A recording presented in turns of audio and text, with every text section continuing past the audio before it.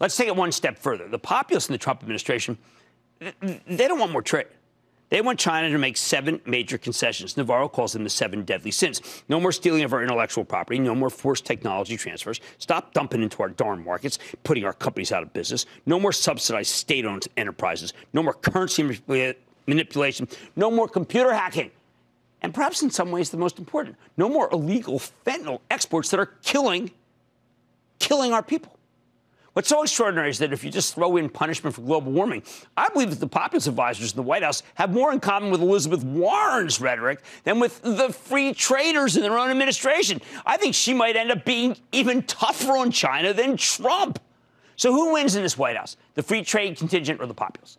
Unless China stops trying to negotiate a good price and instead just starts buying things like grains and planes, you name it, then I'm betting the populists win. The president, I think, maybe gets fed up. He's going to raise tariffs for everything to 30% in a month's time. The Chinese keep making the same mistake. They think this is about the balance of trade. Oh, maybe it was at one point, when in reality it's about a whole lot more than that now. How can they get a deal? I think they need to start buying American goods like tomorrow to show Trump that the free traders have a point and their strategy can still work. He needs to show the free traders that they can have hope. Otherwise, the hardliners win. The trade war keeps dragging on, and depending on who wins and what happens in the election, what plays out, it could go on for years. Don't miss a second of Mad Money. Follow @Jim Cramer on Twitter. Have a question?